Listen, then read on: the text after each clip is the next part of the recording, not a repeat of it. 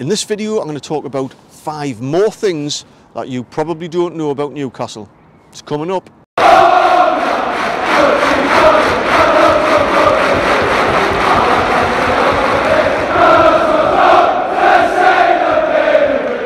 Number 1.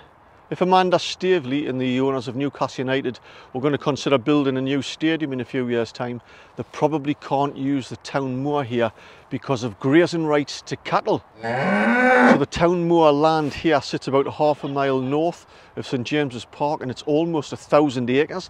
That's bigger than Hyde Park and Central Park in New York. It's absolutely massive. And from about the 13th century, the freemen of Newcastle have had the grazing rights of their cows to graze on the town moor here, to basically roam around.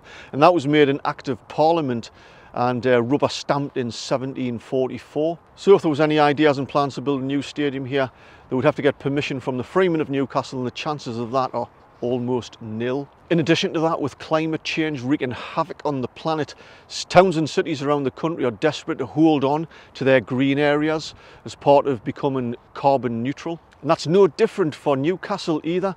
The Freemen of Newcastle, in conjunction with Walking for the Wounded military charity, have recently planted 100 saplings in the town moor as part of this green regeneration.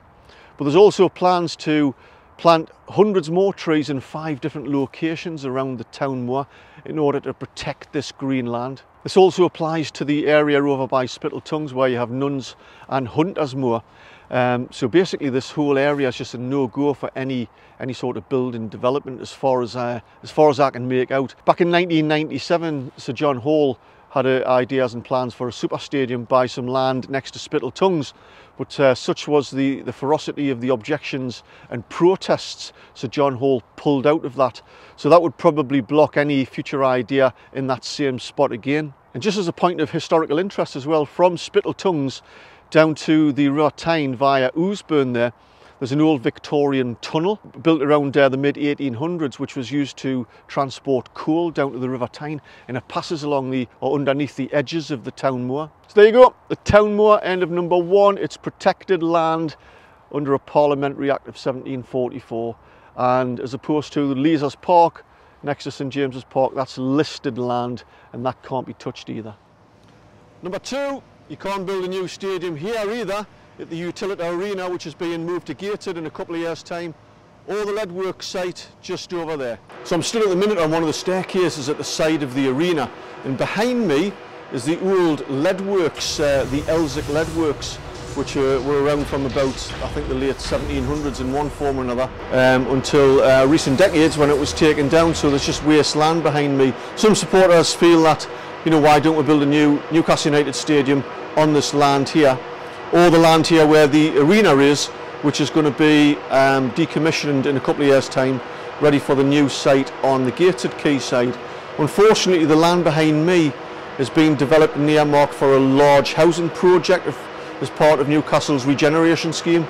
Like most places, Newcastle needs more housing, so there's plans in development for about 1,000 new houses and a hotel on this site behind me. So this site is spoken for and it can't be used.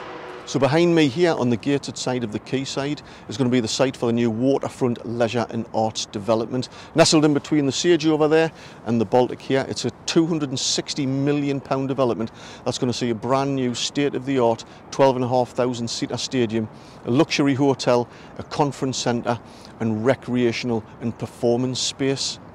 And this is going to generate about 2,000 jobs for the area. It'll bring in about a million tourists and generate about £60 million every year. Number 3, a quickie.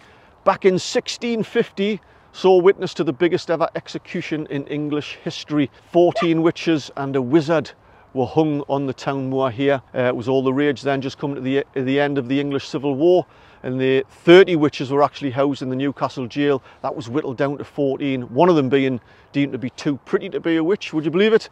But anyway, they were all brought here onto the town moor. Did you hear that? Anyway, they were brought here onto the town moor and hung, and they were then taken down to the church next to Newgate and dumped in an unmarked grave. If you'd like to see more videos like this and be notified the moment I release the next one, make sure you hit the subscribe button. Number 4, How does that skywalk up there, which is directly underneath the Tyne Bridge and behind the Newcastle Arms, just abruptly end in mid-air? So in order to answer that question, we need to go back to 1959 and the appointment of the now infamous Thomas Dan Smith to the head of Newcastle City Council. And he was a visionary. He had big plans and ideas for Newcastle City Centre. He wanted to turn it into a futuristic Brasilia of the North, a 3D city, where he could anticipate and see the growing number of cars in the city centres and towns were going to cause problems with pedestrians. So he wanted to build a skywalk city, if you like, across the whole of the Newcastle city centre, that first of all crossed the central motorway here, but it would mean that pedestrians and shoppers would have a much happier shopping experience and they could walk right across Newcastle city centre without ever crossing a road. So he employed the services of a town planner called Wilfred Burns. So they set about building this elevated skywalk footway system across Newcastle, starting off in the east end of the city centre, like I say, first of all crossing this central motorway. And a lot of it's been built around the John Dobson Street area, but also the top of Northumberland Street. And you'll see a little section at the back of the now Primark building. There's these concrete little structures jutting out from the back wall. Well, those were support structures for a footpath that was never built. Unfortunately, a couple of things got in the way and the development was never finished. First of all, the public didn't like the system by and large, although the section that I'm stood on now is used every day and it's quite busy. Other sections are really quite hidden out of sight and the public didn't feel safe using those particular footpaths. There was no passive surveillance, meaning they were hidden from view, so there was some muggings and the public just didn't feel safe, so they ran into problems there. They also eventually just ran out of money, and as I said earlier on, infamously Thomas Dan Smith was eventually convicted of corruption charges and bribery, and he spent 3 years of a 6-year prison sentence. So unfortunately, as you can see now, large sections of this skywalk network is run down and dilapidated and full of graffiti, and it's really not a pleasant experience to walk through. And that's why that bridge, that skywalk bridge underneath the Tyne Bridge behind the Newcastle Arms, hasn't been finished. Just as a little bonus, did you know that building just over there, my left shoulder there, the Oxford, back in the day, back in like the early 80s, that was a nightclub called Tiffany's, and on a Tuesday night there was a 14 to 18-year-old disco, and me and my mates used to get the bus over from Gated and go to the nightclub there. Great times. Number 5. What exactly is a Geordie and where does the term come from? Now, I could do a whole separate video for this one to try and keep it under 2 minutes, but basically Geordie is a nickname for anybody traditionally from this area who's called George.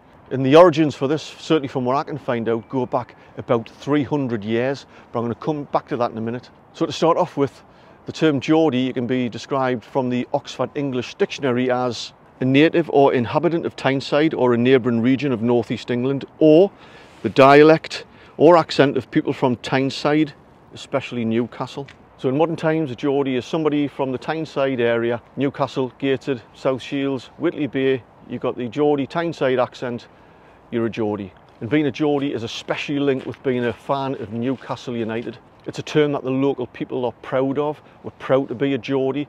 It's got a strong identity. And the popularity of the Geordies in the Geordie region really took off probably in the late 80s going into the 90s with TV programmes such as Auf Wiedersehen Pet and Soldier Soldier. You had the comic Viz, which was hugely popular.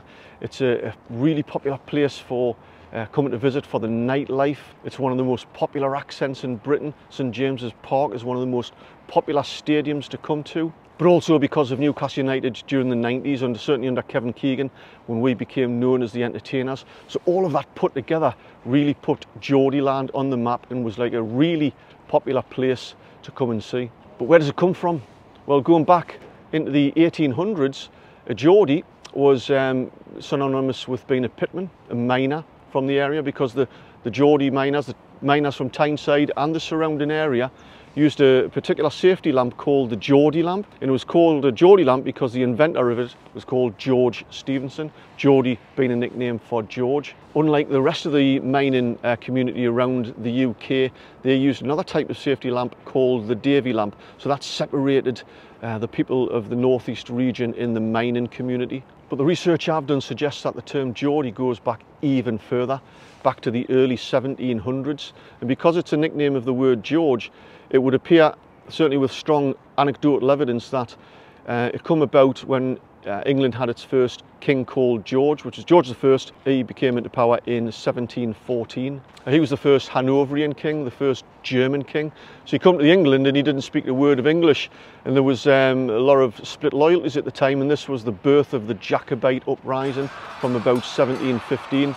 The Scottish clans who wanted their own king in place, and between 1715 and ultimately 1745, that 30-year period up until the Battle of Culloden, this was the period of the Jacobite uprising, who were dead against King George. So from about 1715, when the Jacobites were recruiting their men to join their army, and it wasn't straightforward, there were other clans who wouldn't join the Jacobites, but the Jacobites came through Northumberland recruiting men from the Northumberland towns and villages to join the Jacobites, so English were involved as well. But Newcastle, when they got to Newcastle, which had a city wall at the time, it shut its gates to the Jacobites. Of course, like most things, it boiled down to money and trade, and Newcastle didn't want to be seen to be disloyal to King George.